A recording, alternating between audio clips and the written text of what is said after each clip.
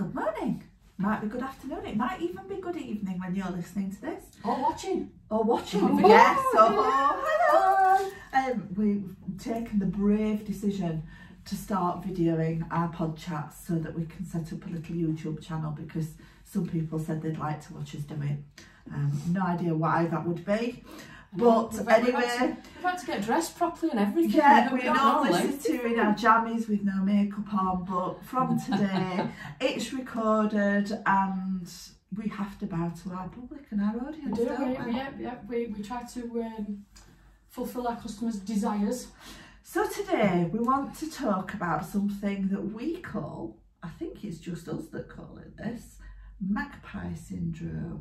Don't think I've heard anybody else say it, but, no, but it is special for you. Have I cloned that? I think that's yours. That's a Clare Frogatism. Okay, Magpie Syndrome. So, Claire, tell us, what is Magpie Syndrome? Look at the excitement. I think this is something I'm very much guilty of, I think. Yeah, I know. I like new things. I like to start a project or start a meeting or start a conversation, and Claire describes me as a puppy. So yes, I call it Magpie Syndrome. Oh, it's a new thing, it's a shiny thing. It's a new person. Oh, a new person, yeah, because I just get really excited about getting stuck into a project or coming up with ideas or learning about that person or learning about that business. And I think as well, and tagging, they said that dogs are like their owners, and being a Springer Spaniel owner, I think that's definitely... She does fit you perfectly. Definitely She fits. is currently sitting under the table, and she has been very vocal this morning, hasn't she? Iris may say hello. Yeah. So yeah, I think for me that Magpie Syndrome, because I'm like, oh shiny, oh new toy, new gadget, oh new social media platform, oh new thing. But what do you find that does to you? Does it distraction is just beyond, isn't it, sometimes? Because do you suffer from it though? She was trying to be all sensible then and ask you proper questions. Do you suffer from it? Turn it away from me. No. Maybe. It's not all about you, it's a conversation about what other Is it people not? might be Normally it is. well. Not today. To be honest, I am terrible.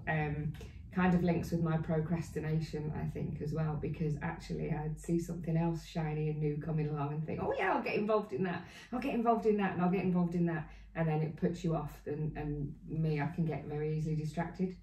So I think I picked it up from you. I've been spending far too long with you. Is it? Oh, I do apologise. Yeah, so yeah, sorry, not sorry. No. So, do I suffer from it?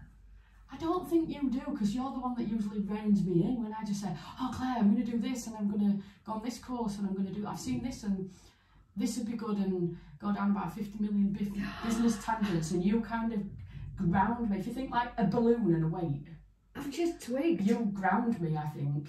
We're the same bloody star sign. We're not, are we? No, you're just on the cusp, aren't you? You are a Sagittarius, aren't you? No, I'm a Capricorn. Oh, but you're on the cusp though, aren't you? I've got a little, about 10% of Sagittarius. Yeah. And it's usually when I go shopping and go, oh, I'm going to treat myself, and then get home and Capricorn goes, what have you spent that much money on that for? That was silly, wasn't it? Yeah, but it's the Sagittarian in you that's seen the nice shiny new thing, isn't it? Oh, it's a Sagittarian magpie. Okay. We're getting somewhere. But no, I don't think you suffer from it. So I think I do, but I do it internally. Yeah, there's a lot that you do internally. So I think I see something new or meet somebody new and get all excited internally, and then rein myself in and take action in a considered way. But I do get that excitement. Yeah. But I think it's internal, and I shouldn't be showing it for some reason. I pull back from. You are. We had this conversation earlier. I think that I think you are the leveler of the three of us, and we just there's a kind of scale, isn't there, between us? So Claire, you're the puppy dog magpie. I'm possibly the mummy magpie, and then there's the sensible one over here at the other end of the scale. I'm not going to say what you are, but you're not quite. What kind of magpie would you be? I think you Alice in Wonderland things, or you're more more personal interests and things, I think you visibly show your magpie. But then again, I think you control it. You don't let it run away with you. You don't let it distract you. I think when it comes to business, I think I try and do it, hold it back, and then think strategically how to do something. So I might meet somebody new that I think would be a fantastic contact, and my immediate response would be, right, I want to message them, and I stop myself and I think about what they'd think if I message them and how I should approach it, and longer term, what do I want from it. So if I went overboard now, would that damage long term? Yes. By which time you've gone flying in. Yeah, I've jumped off the deep end straight in, found them out of depth. And I'm dabbling my toe in the water. I get cramp on the way back and find out I'm going to have to tread water for a bit because I've just dived in. But I'm getting better. Thankfully, I think I'm spending time with Claire. I think I'm learning, starting to learn. I'm making everybody boring. No, It's but not you boring. think, that's the point. You think you're boring. We think you're absolutely far from it. You're awesome. Like loads of people I've spoken to are like that. Oh, I don't know what to do in this situation, or I don't want to know if this has happened or this is happening or whatever. And I'm like, I am so lucky. I think we had this conversation last week. I've got a Claire to ring or a message, but I think last week I said to her, "Who do you go to?" You did say that last week, actually. Because I dare say you're the same, Jo, as well. Yeah. You've got a Claire to go to as well, but who does she go to? And because you are really good in so many different situations, whether it be personal, business, emotional, Absolutely. anything. I mean, is it a bad thing then, Magpie Syndrome? I think if you can manage it, so I know I have it, it's like having an addiction, isn't it? It's like with Facebook. I found out, I took Facebook off my phone for... You did that last month while we were here, didn't we? You 10 did. days. Didn't you? Yeah, because I said, right, instead of talking about it, I'm done. Yeah, you did It's off my phone. And after 10 days, I thought, right, I think I've kind of learnt my lesson, or I've broken the habit.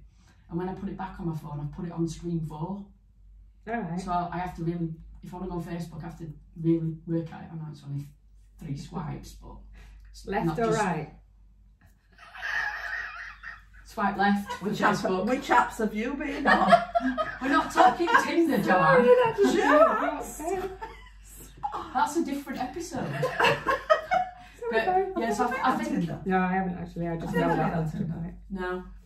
Oh no, I tell a lie. I have once, a good few years ago when it first came out. Don't. Again, Magpie Syndrome. Oh, it's new. I'll try it. Yeah. Okay. Yeah. So I think because I know I have it, I'm not saying this happens all the time, but I do try and go, there's my list of jobs, personal, business, everything. Do the ones that I've got to do first. And the shiny ones there in the corner going, me. You've got a devil on your shoulder. I remember having a conversation with you 3 or 4 weeks ago. Okay. Where we had a conversation of, Claire, have you actually got client work to do? Because if you have, you need to do this before whatever it was that the shiny object was at that point. It was something like that. I forget what it was because I can't. And there's been many more shiny objects since.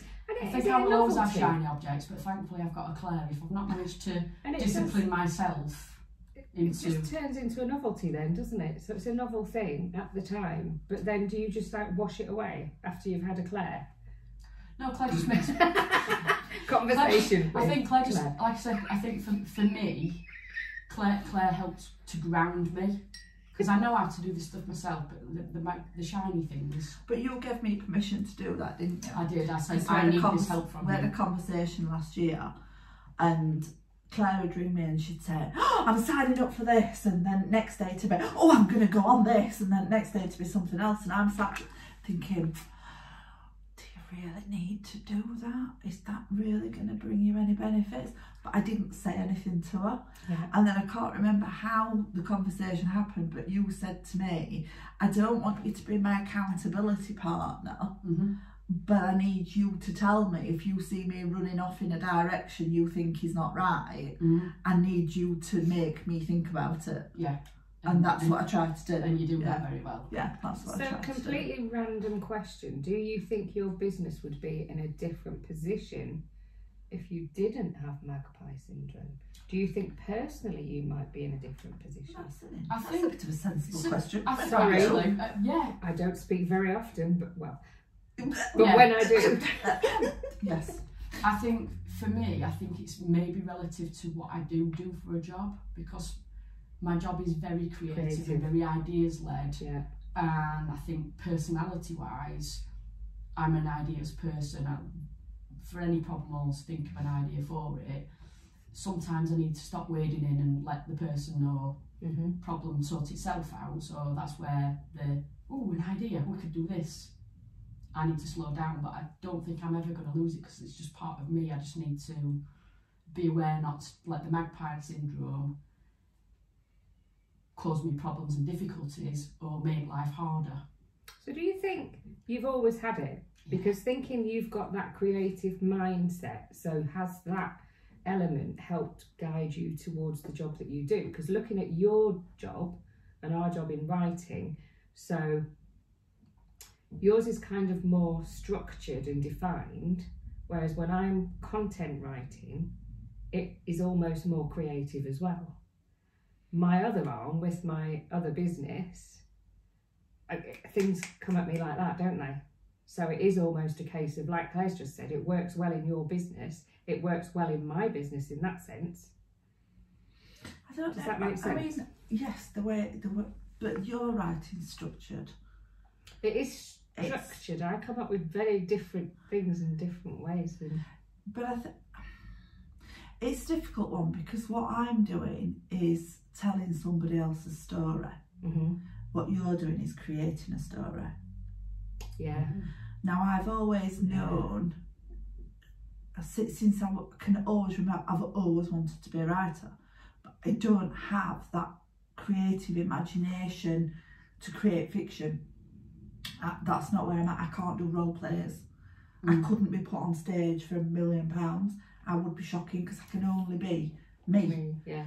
But I can tell somebody else's story in a creative and way that makes them stand out from the crowd and the noise.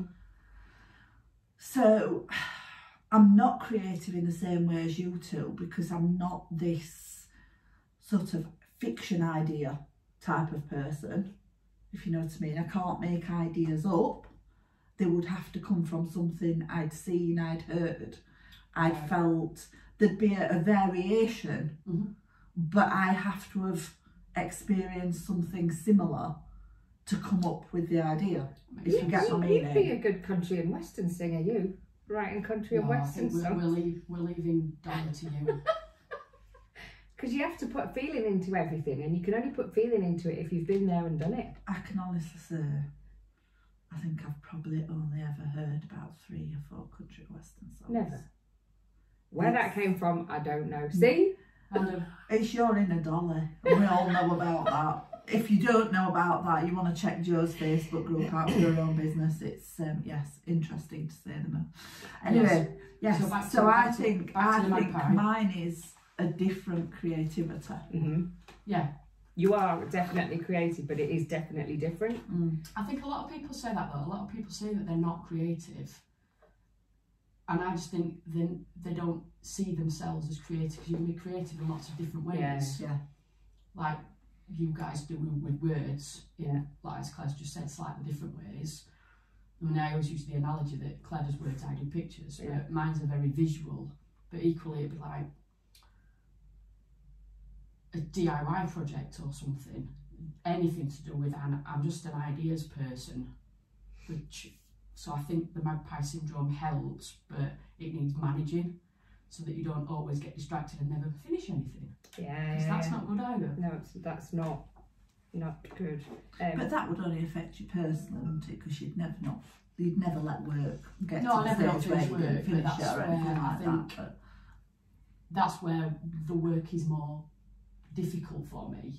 Like, I love what I do. Ideas, it's not a problem. Creativity is not a problem. It comes naturally. That's the excitement and the bit that's easy for me. The structuring, getting that project from the idea through its processes and to completion is where I have to try. I don't have to try for ideas. But that's is it worse for your own projects than your clients' projects? Oh God, absolutely. I'm such a perfectionist with my own stuff. So I've started now to have the idea, sense check it with you. Thankfully, I've got. It's not. What would I do? What would I do without Claire? Yeah. Now I've started to go right. I need to do this. I know I'll work better under a deadline. Like last week, I was at an event, a showcase event on the Thursday. The Saturday before, because I usually do bits of work on a Saturday, admin sort of stuff. I designed and sent to print my own fold-out flyer and a pull-up banner, and it had to go that day to get it back delivered to me in time for Thursday's event. So I couldn't mess about with it and move that a millimetre here and change that colour there and put that client's work in as an example here and there. I just did it. Claire, I know it's a weekend, sorry to bother you. Can you just have a look at that I've sent you? Which she said, yeah, no problem. And it's done, gone. So I think when I've got a deadline, that's where the Magpie's controlled. With my own things, you can set your own, like my website. Yeah. The business is a year old now. It's took me a year to get the website.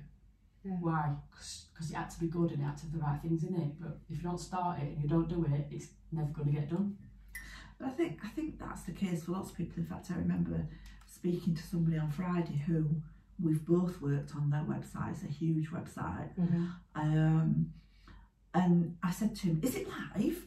Because the web developer sent it to us 2-3 weeks ago and said, and I spotted something straight away, which was 100% my fault. Nobody picked up on it, but I got something changed. And so it must be 3 weeks ago. So I said on Friday to the client, is your website live then? I'm not seeing it. Well, no, because I'm tweaking it a bit and I'm doing this now. And get it launched.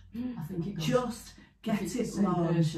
And somebody else said to him that was stood with us chatting, said, version 1 is better than version none, get it out there. Yeah, absolutely. And I've seen a social media post this morning that said from him saying something like something exciting is coming soon. That would be a graphic on it that I made at the weekend then. I don't know. It's all about me. I got a message on Saturday. Can you help me out with a couple of graphics? I said, yeah, when do you need them? As soon as you can. I went, well, actually, I'm working now. I'm doing my account, so giving me something shiny to do instead of my accounts. Yes, and that's where it turns around again, isn't it? So I did finish the accounts, thankfully. Good. So Bev will be very happy. The accounts are up to date. And I did a couple of graphics for that client so that he could promote his exciting news that he's got this week. So, going back to the Magpie thingamajiggy, you think you're boring. That's your perception. Yeah. You think you're boring because you don't go out there and grab. I don't know a better word. And that sounds terrible because, you know, I'm sure people wouldn't look at me and think, she's boring. Not. Can you see? Clare ain't boring. But I am very level. Yeah. I don't do big swings and peaks and troughs, and I'm not some psycho female, or I occasionally hello Alex. I occasionally get a little bit short if I'm really tired or really stressed. I'm a little bit sort of to the point when I'm talking. And I tend to know, so last week something happened on social media which you two know about, and somebody put a comment which made me feel very, very uncomfortable. And when I calmed down after ranting to my daughter and partner for a good hour, I thought I've had personally a really tough week. And so I actually messaged the person that had upset me, for want of a better word, and said, I'm really sorry if I've been short, but I've had a really tough week personally. funeral. I'll just throw that in there so people understand a little bit. And they came back and apologised to me for making me feel uncomfortable and explained their position, etc, etc. Now, most people wouldn't have done that. Yeah. I don't think. Most people wouldn't have gone, maybe it's me being oversensitive. Yeah. But I think I just don't do that. I don't think boring is definitely not a word I'd associate. I think measured and considered. Because you do get excited, you do get but you internalise a lot of that. I get frustrated too, don't I? Yeah, it works both ways. I do ring you up and go, I'm going to say almost by the time that you share your new sparkly things with us, you have taken that time to think it through. Do you know, and that's probably a really half good the point, stuff wouldn't actually, even get to us, would it? Because my other half, who I absolutely adore and love dearly, says it took me a lot of years to get used to him, because he'll say, oh, I think I want this car. Yeah. So I think, okay, he's going to buy that car. Then 2 days later is, I'm thinking about this car. I'm like, okay, 2 days ago you said it's that car. And then within seconds or hours or minutes, it will change again. And I found that really, really difficult, because I am somebody that if I vocalise something to people, that's my decision. Yeah, you're doing That's how I feel. Yeah. That's my reasoned argument, whatever it may be. Now, if somebody says to me, actually, Claire, you're wrong because, I'll go, hands up. Yeah. Absolutely, I wasn't aware of that. Not considered it from that point of view or whatever. But when I say something, I mean it. You do. And I found it really difficult with Carl, bless him, because he literally flips, it comes out his mouth before his brain's even engaged. And so then he sees something else. Magpie Syndrome. It is. It's Magpie Syndrome with cars and tools and things like that. So it depends on the subject, but I think for me it's kind of everything. It's the idea, or He's got Magpie Syndrome. The idea or the opportunity or the meeting is the people or. This is going to turn it completely differently, but I could almost say that about me and marriage, because everyone else was doing it at the time that my ex-husband and I got together, and I liked the idea, because it was something new and something different, of actually being married, and the whole excitement of the ceremony and the day and the dress and everything. And you know what? It was probably one of the worst decisions I ever made. But I think I learned a lot from that actually you look out there, and that's possibly why I'm kind of in between you two. You look out there and you think you want something. In actual fact, when you get it, it's not what you expect it's going to be. So did you want to be married? Or did you want to go through the process of being married? I wanted to be somebody's wife. I wanted to be married. I liked the idea of everything around it. It was all like, yes, yes, yes, yes, yes. And yet, when I got there, it wasn't what I wanted it was to be. Winehouse, no. Yeah. And then I went to rehab.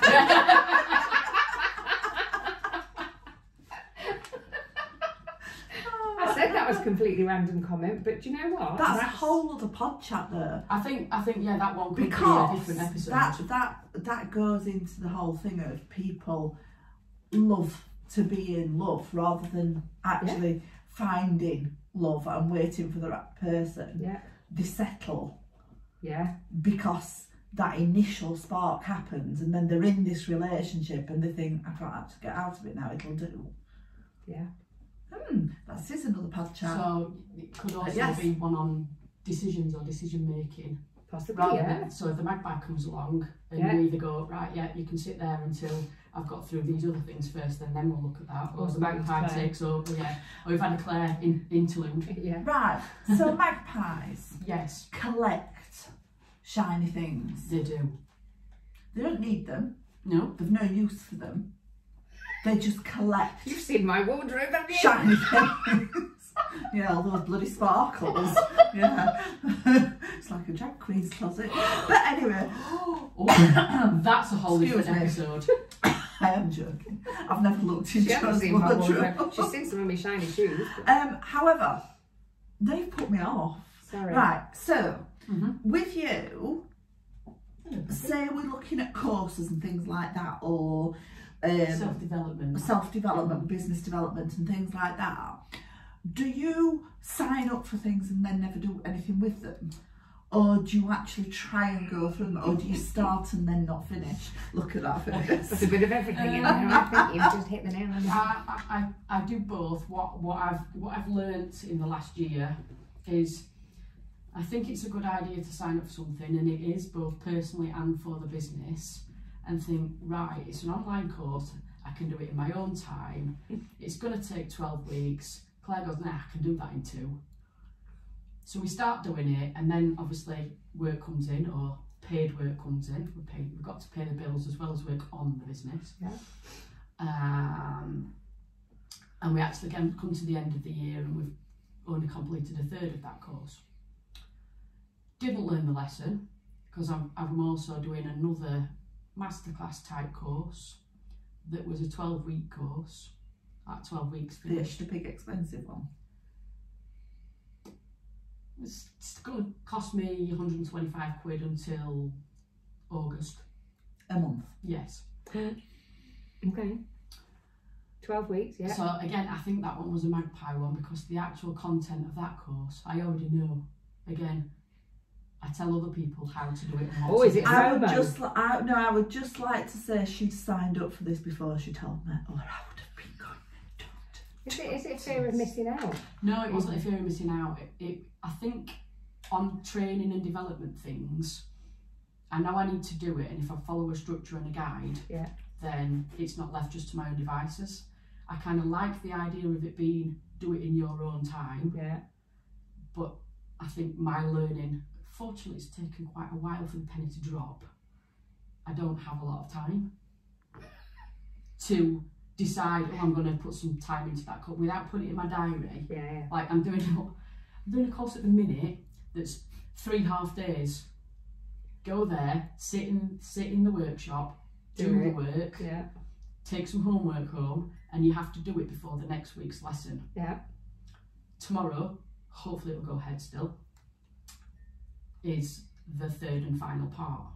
And I did the homework straight away after the last meeting. So if I do it straight away, I've done it, and it's actually not just learning, it's actually putting something into practice at the same time. Right, okay. That's what I need to do. So like you say, it depends on what the content is. Rather than online, I sit there, or if it was online, I'm actually doing the learning. No, stop avoiding it. Go on. You've gone deeply into your learning style. Okay, sorry. And not into Magpie Syndrome about, do you stockpile these things and then never do anything with them? Yes, and they're usually personal ones or personal development ones. Yeah. I found a notebook this morning in my kitchen, because obviously I'm starting to box things up now. Found a notebook in my kitchen that I'd signed up for an online course on mindfulness and what do you call it? NLP, and it would help if I remembered that, really, wouldn't it? And it's sitting there, and I signed up for that 3 or 4 weeks ago. It wasn't a very expensive one, but I was adamant I was going to do it at the time. And you forgot. And I'm 6 pages of an A4 notebook, because I have to write it all down. And I've forgotten to go back to it, You see, and I signed up for a very expensive course last April, I think it was. And you got a module a week, a module a week. And I hadn't always finish the module when the next one became available. It depended on the week and how much work I got. But I still go back to that because it was so essential to my business. And see, you considered that before you signed up for it. We just see it and think we'll do it. But I did, but I didn't. It was a strange one, because I saw a little promo video from the guy who'd written the course, and something connected. Something went, I need that course. That's me now, I need that course. And I messaged him, and he said, because he'd said in the video there's only a 3-day registration period, but he didn't say when it ended, and it was an Instagram video I'd seen, and they don't really tell you when they come up. So I messaged him not expecting to get a response, and he messaged me straight back. So yeah, I'm connected. So Magpie Syndrome, ladies, you've got it. I've definitely got it. You're a mini magpie. Yes. And I'm an internal magpie. Yes. But I don't actually act on it. Yes. Are you a magpie? If you're listening, are you a magpie? And on that note, it's time for a brew. See you next time. Bye. And see you guys next time. Bye. We really are going to have a brew because these are empty.